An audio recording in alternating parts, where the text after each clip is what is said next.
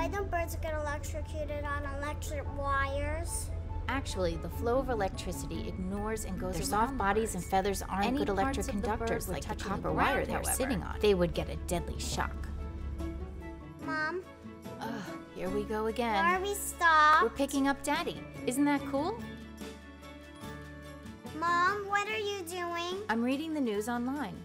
Why are you reading it online? Why aren't you reading the newspaper like Grandma and Grandpa do? I've told you already. We should minimize the amount of paper we use. Doing things online like reading books and playing games is much more eco-friendly.